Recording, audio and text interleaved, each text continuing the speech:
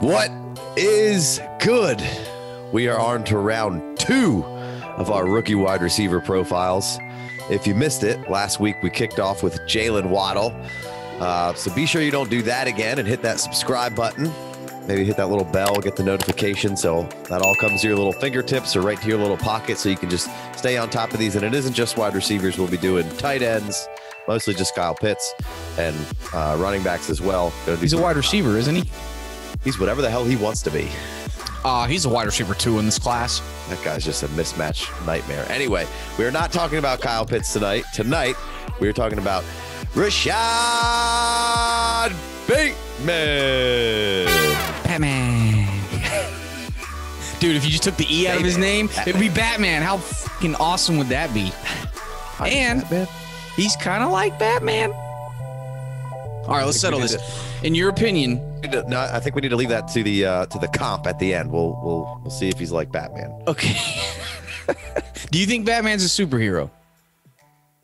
I do not. It's like asking me if a hot dog's a sandwich. He does not have any superpowers. So anyway, Rashod Bateman is 6'2", maybe 6'2". There's some 6'1s out there. Could be 6'1". 6'2", 210, 21 years old. They tell me he'll turn 22 in November. He's from Tift County High School in Tifton, Georgia. 4-star recruit, 4 of them, 1, 2, 3, 4, according to multiple recruiting websites. A strong to very strong high school basketball player, had offers from Penn State and Virginia Tech. Football was his main love, but you know people love the basketball stats, so you're bound to hear that on a broadcast, especially if he's any good. But you can definitely see him be putting those basketball skills to good use because he is a bit of a zone crusher. Oh, a fresh pop to get rolling here. All right, I like it. So Minnesota was the first offer that he had, but he was a little bit of a late bloomer. That's a direct quote from his high school coach. So when he did blossom, he started to get recruiting letters from Tennessee, Georgia, Texas A&M, some bigger names coming to calling. But Bateman stuck to his guns, holstered them, and then said, "Oh no, big schools." This was the first people that came a call, and they wanted me, so I'm going to stick to them. Stuck to his guns. He made a commitment to them. Honor the commitment. That's what he's going to do. He's going to honor the commitment, and that's the kind of dude Rashod Bateman is. Like that. So I love that. He probably should have gone to one of those bigger schools, but right. But we'll get to it. At the same time, I want to give a shout out to whoever the hell's bringing in the wide receivers at Minnesota, because that man deserves some love, a raise, a different job. I don't know what he's doing, but he brought in Tyler Johnson, who, if you're not familiar with it, plays for the Bucs, made some great catches at different times throughout the year. You should probably go try to acquire him cheap in Dynasty.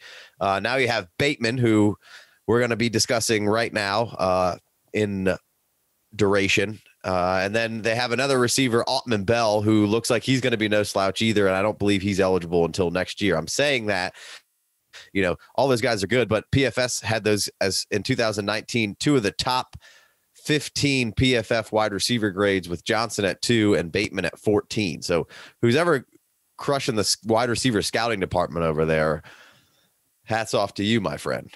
So let's jump into the Bateman stats and metrics, a little different than the Waddle stats and metrics. Starting with the college dominator and breakout age. The college dominator is 43.7%, the 88th percentile, and the breakout age is 18.9, 94th percentile. All right. All the boxes with authority. Video's over. We can stop right there. Case closed. Open and shut case, Johnson. But it seems like, much like with Jalen Waddle, where it was the reverse and not good, we kind of have to go. We got to press on. Celine Dion Wood, her heart, she's going to keep going forward. Her heart will go on. So we're going to keep going on. The only reason I see to go on any further, because this is a done deal with the college dominator and breakout age where it is, except that N'Keal Harry had pretty much the same exact dominator and breakout age, which actually N'Keal Harry's breakout age was 1 percentile higher. 95%, so he's better. So if does that mean that Bateman's not as good as Harry? Because that would be a huge bummer. Well, the jury is still out on N'Keal Harry, although them boys have been gone. I'm on vacation. The optics haven't looked super great. That maybe he's playing the wrong position and should be playing tight end because the separation has not looked great. But Bateman, I think, looks like a whole different prospect here. We've talked about it before. There's not going to be any actual NFL combine, but recently Bateman was clocked at a 4.39, which, I think there's going to be a lot of selling wolf tickets or telling stories or a lot of, you don't really know who to believe, what to grab onto. So I think that the number is probably a little off. There was a lot of people saying add, a 10th or, 0.15 to those actual numbers, which regardless is good for Bateman, because I think there was some people thinking maybe more along the lines of a mid 4.5. I thought he would probably be a high 4.4. So either way, this is probably this bodes fairly well for him, but you're just not going to know what numbers to really buy into moving forward. But it's at least a decent baseline. You're going to see a group of guys. I think this was the Exos, or I don't know how to there's a group of players in there with Jamar Chases and a bunch of good guys who are all training. So there'll be, I think Tylan Wallace also just ran a really fast time. So that raised some eyebrows as well. He's definitely the top 5 best wide receivers in this class. Tylan.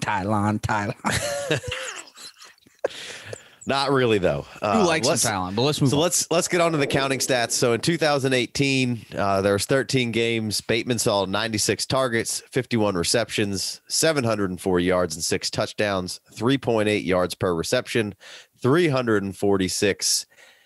You left me hanging. I thought you were going to hit me with a yak. 6.8 yak per reception, 6.8 yards yak per reception. Then he has an AVT, which is avoided tackles per reception per PFF, at 10, and that had him tied for 47th for reference, to kind of where that 10 stands. He was at a 7.2 slot percentage in 2018, 7.4 targets per game, and they did credit him with 8 drops in 2018, which, with 90 targets, that puts him tied with 8th in drop percentage at 13.6. So that's not my favorite thing. 2019, 13 games, 95 targets, 60 receptions, 1,219 yards, 11 touchdowns, 20.3 yards per reception. So a nice jump up there. 367 yak. There it is. 6.1 yak per reception. The AVT that year is he had 17 avoided tackles after reception. So players with at least 90 targets, if you hit that little filter, that ranks him 12th, and he had 17. And yards per route run, he was 3.48. That's good for 8th in the nation. 7.3 targets per game, so around the same as 2018. Slot percentage moves up a little bit here, but Tyler Johnson's still in the fold, 12.8 in 2019, and he has 5 more drops, so cleans it up a little bit, cleans up that drop rate some, 51st. That's where he was ranked at 7.7%. So then, they have a change in Minnesota. The offense is doing really well. In 2018, 2019, Kirk, you want to help me out here? Shiraka. That's the OC. He moves on to Penn State, kind of a lateral move, a little bit of, I guess it's just a bigger school, so more notoriety. Mike Sanford takes over in 2020. Tyler Johnson also leaves the program, goes to the pros from 19 to 20. And you see Bateman's slot percentage start to jump up a ton in 2020. And what this offense was, there's still RPOs working in the PJ Flex system here. But it was just, what you watch with Bateman, if you can get some all 22s, is RPOs, which is the whole offense, but there's a lot of like slant and in breaking routes time and time again. I got a bunch of timestamps of just him saying, RPO to a slant or a post or some sort of slant in breaking route where, he's doing a lot of damage, and a lot of offense kind of runs through that kind of stuff. So 2020, like we mentioned, that slot percentage jumps all the way up to 61%. So you see a complete fundamental change of where Bateman is lining up on the field. Now, he only plays 5 games, and he does, if you're looking for him, he changes his number from 13 to 0. Do you have some details on the 0? I'm just asking you, what do you know about the 0? Well, I mean, anybody that changes their number to 0, aside from maybe Gilbert Arenas, has a good reason for it. Gilbert being the outlier there. Yeah. But no, he changed his number. So he decommitted or didn't, decide to come back for this last year because the Big Ten wasn't going to play. And then all of a sudden everybody else is doing it. So the Big Ten was like, well, let's go ahead and squeeze 5 games in here. And Bateman's like, well, my team's going to play. I want to play. I want to come back with these guys, but I'm going to change my number because he's an activist and he wanted to, basically the 0 represented 0 tolerance. And so he wanted to use his platform to draw attention to that and to boost that up, which kudos to him for doing something like that. And I think, I think he's speaking out and sticking to his guns on the commitment. 2 good character check marks here for old Rashod Bateman. So like you mentioned, 5 games, 55 targets, 33 receptions, 427 yards, 2 touchdowns, 13.1 receptions per game. Back near that 2008 total in that one. 13.1 yards per reception. Sorry about that. Back to the 2018 total. So that 20.3, which was super strong in 2019, moves back down, probably maybe because he's a little bit more in the slot here. 192 yak.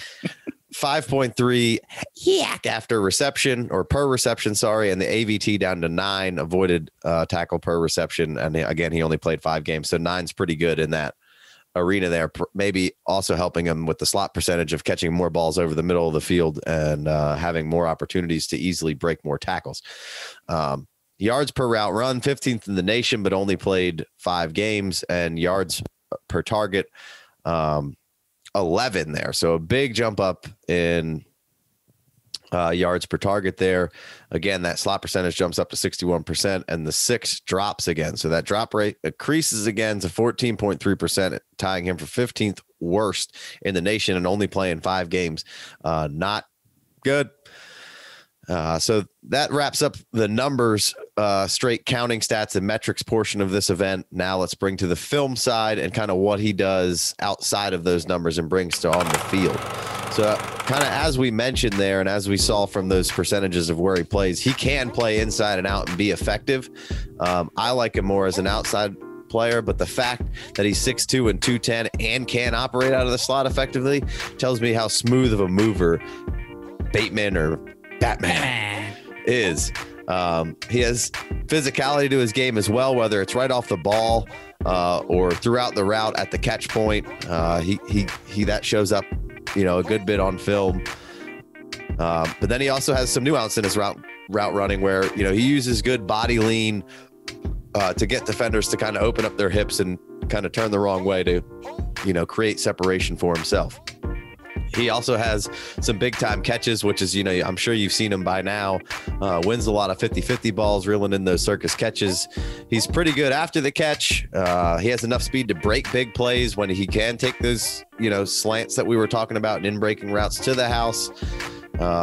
I don't think he's a burner, but I certainly think he has enough juice. He's not crazy fast. The 4.39 would suggest something a little different, but that's not necessarily what you see on the field, but it's still pretty good on the field. Handful of times, though, what I really did like is I saw him work off script with the quarterback when he was in trouble to kind of, hey, the quarterback's rolling around, was looking for something, it wasn't there. Now the quarterback's rolling the other way. Bateman notices, has the awareness to break off of what he's doing and work with his quarterback, which is going to be huge at the next level because everything doesn't always go as planned, and you can become a quarterback's best friend when you're doing those things and really helping the quarterback out in those situations. But then you go back to those pesky drops. So that does sting a bit, but it wasn't something that I necessarily like.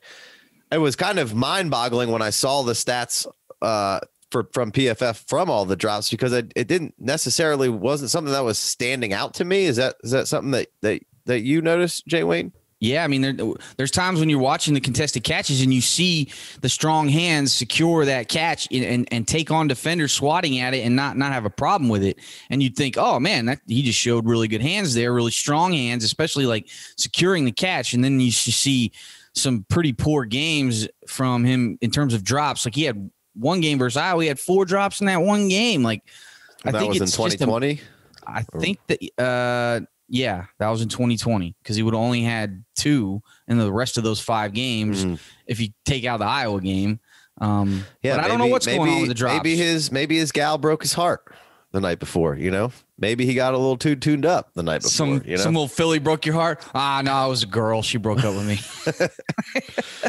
A couple other things that I saw, like he does have a little bit of a weird wide stance pre-snaps, which causes him to have a little bit of a false step when he gets going, a little hitch in the giddy up, if you will. Yeah, but it doesn't really. Go ahead. The stance looks cool. He looks all like stealth, but then he has to bring that back leg up a little bit to start the play. Yeah, he's got to take like that false step, like I said, but it doesn't. I think it was really... Michael Gallup that had that issue too, or yeah, I can't really remember, but I do recall talking about it. But it doesn't really seem to affect him getting off the ball or create separation, and he seems to get up to speed plenty fast, and doesn't really lose the speed when he's making those cuts. So just something that I noticed. So what do you got anything else from kind of the film side of things, Jay Wade? I agree with a lot of things you said. There's definitely a lot to like about Bateman. He can make those circus catches, and one thing that did surprise me is, I started watching all 22s after I had gone through the regular tape that you can just like watch, and those are just so hard to see what's going on. So when you get the all 22s, one thing that really surprised me was the speed. I didn't think he doesn't have super crazy top end speed, but he's consistently getting behind defenses. And I think that go route is one of his best routes, and he wins on that consistently. And whether it's just a that double move is lethal too. Right. And if he hits you with the double move, he was really working people over with that and getting behind defenses. He's a really good ball tracker when it's in the air. I think he's, like you said at the beginning of the show, phenomenal against zone defenses. Just had a good feel for when to break a route off or when to just sit. And he was on the same page with his quarterback. You noticed that continuity they had together. I do think, for me anyway, I do question his ability against man coverage. Sometimes, not always, but there are times where certain corners would get kind of physical with him, get close to him, not necessarily jam him, but press him. And he was having difficulty getting off of those guys. And I know that's a typical concern with most wide receivers coming in the NFL is, can they get off press coverage? And that is definitely one of my concerns with him. I don't think it's insurmountable. Like I said, it's a typical concern. And then one of the reasons why I held back a little bit on giving you the yak is because I don't know that what I saw on film is quite as good as what those numbers on paper look like. Especially watching those all 22s, they're better teams that he's playing against in those games, but it didn't seem like he was like the most elusive guy after the catch, whereas Waddle was averaging 9.8 yards. Sure. After those are kind of two different play styles, where Bateman, I think, uses more physicality after the catch and isn't necessarily the most elusive player in general. I think he plays a little bit more to his physicality in general when you watch him, but he does have, he's not stiff or... No, not by any means. And there is plenty of yak to see, especially in the highlight tape. But then you look down and it's Georgia Southern or South Dakota State or Illinois or, just some bad teams where he's yakking up these extra yards. And so I just don't know if the yak numbers on paper match the elusiveness that I saw on the field. So that's just another small concern. But, I mean, this guy's a really solid all-around player. He can take the top off because he can win down the field. Even if he isn't super, super fast, he does sustain his speed well. And there's plenty of opportunity, plenty of examples of him getting behind defenses. And, he's going to be liked. He's going to be sought after because of the metrics. And I think he's a really safe bet. And I can't really find too many huge issues with him. But it's just, I'm not as excited about him as I was with Waddle. And this is as far as we've gotten in this process. So, yeah. Well, for me, Bateman really does check a lot of analytical boxes, or check a lot of boxes in general, from an analytical and a film standpoint. When you have a player like that, he's going to be a hot commodity. Maybe not as hot as a commodity for Jay Wayne over there, but he's going to be a hot commodity in your rookie drafts, and I'm fine with that. He is a guy that I'll be able to click the draft button with on draft day and not feel sweaty about it. Like sometimes you get in those positions where you get a little sweaty when you're clicking that button to say, but I just feel like with Bateman, you're really not fucking it up by taking Rashod Bateman. And I wouldn't get sweaty about it, but I also just don't get giddy about it either. I'm not just like, oh my gosh, I'm so excited to have him on my squad. Yeah, I think maybe that's wrong. Maybe, you know. While he doesn't maybe possess a bunch of elite traits necessarily, I think his floor is super strong and sturdy. He's got a good concrete foundation, and there's a good craftsman building that floor, so you're not worried about that thing. And then the ceiling is very high to me. Like, I think the floor is sturdy, and then the ceiling is like a big cathedral ceiling with tons of headroom where you're not worried about anything. I think there's a big ceiling with Bateman. Will he get there? I don't know, but I think that's the part that makes me feel good, is that how good I feel is like he can be baseline, and then I feel like there is a really strong top end of that could be for Rashod Bateman. Yeah, I get that sort of. I mean, I don't know how much of a ceiling Batman has. It's not Superman's ceiling because he doesn't have a superpower. But if you're in trouble and you need help and Batman shows up to help, you're pretty stoked about that. So, I mean, in this country, money is definitely a superpower. So fair enough. That the ceiling is Wayne Manor. Yeah. Yeah, and the floor is the Batcave. It's almost impenetrable. Right. Just don't be scared of bats. You're fine. So currently, I've seen a lot of bigger guys draft boards in the first round that don't have Bateman on it. I've seen some talk of the Ravens maybe taking him a little later, or some of those teams that do pick later in the draft, maybe him popping up. So I think that's always good for a skill position guy when you can get on maybe there's some of those later round teams that are already pretty good. So that's usually pretty solid. Like N'Keal Harry. Well, that was pretty much the worst possible landing spot, really. In the end. So, but that can help expedite skill positions startability when you get on those later back end teams. And I think from all the things that I'm excited about and that I mentioned, I think that he's going to be one of those guys that, he does kind of eventually check all those boxes, but he may not be super sexy in general and not, garner a whole lot of attention. He's just that, what was that movie with Freddie Prinze Jr. where she's all that? Where he took her from, took her just kind of being off, yeah, she was not that she was hot all of a sudden. Like, it takes a little while for everyone to figure it out, but I think he could be somebody who really gains steam later as this thing goes on, and that's usually the position you want to be in. It's obviously this year we have a Trevor Lawrence, but it's never that first quarterback you want to be that they're talking about. It's that quarterback that's 2 weeks before the draft. You're starting to hear a lot of talk about. So I think Bateman could easily end up in the first round. If not, I think some people will be moving up to grab him in the second round who need help and don't need necessarily a guy that they feel like they got to wait on and develop, because I think he's ready to go. All right.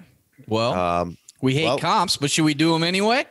Well, I don't really have a comp for this guy, but I wanted to run through some comps that I saw for other people because, again, not huge comp guys, but I read a bunch of stuff about him, and I saw one guy who had kind of tiered comps, and I thought one of them comps, that's next level. Which is this? I wish I should have wrote his name down. My bad on that one. I usually do if I'm going to use anything that anybody else said. But Marvin Jones was a guy who popped up as like a low tier comp for this guy after I read his article. And I thought that was pretty, I like that a lot. Cause I think that's a perfect Bateman comp. And that's kind of where I feel about the floor. I feel like Marvin Jones is good. Again, not sexy. People can hate on him because he's got the glasses on and he might wear overalls from time to time to school and is into art.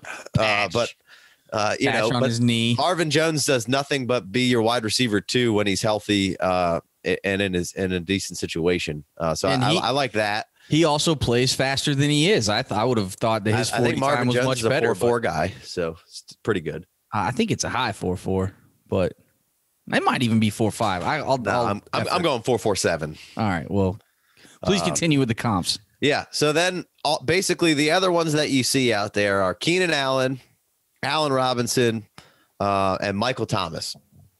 And, Keenan Allen's a 3rd round player drafted in the actual NFL draft, 76th overall.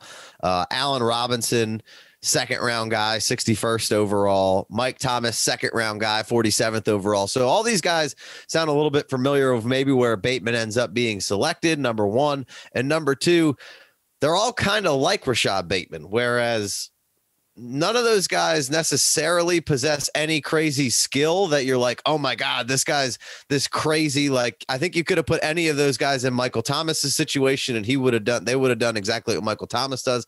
Keenan Allen is perennially fucking awesome and just stays getting hated on. And Allen Robinson's, done nothing but be really strong with basically no wide quarterback. Receiver one. Right, with no quarterback help throughout his entire career. And they're all very similar builds to Rashod Bateman. I think Allen Robinson's the biggest out of those dudes. But, the 6'2", 210, 215 kind of range. And I think Marvin Jones is somewhere around there as well. Yeah, Marvin's 6'2". He ran 4.46, so you're right. 4.46? Yep. I said 4.47. You said 4.4, so I was going to give it to you. I feel like all those guys really fit into that mold of, I'm sure somebody could be like, oh, this guy has this elite trait and Michael Thomas has this. Like, all right, maybe Michael Thomas probably didn't have those many drops in college, but they were all kind of, maybe not the sexiest guy available, but turned into being, I'm pretty sure the Jaguars drafted, who's the dude from USC, Marquise Lee over Allen Robinson. I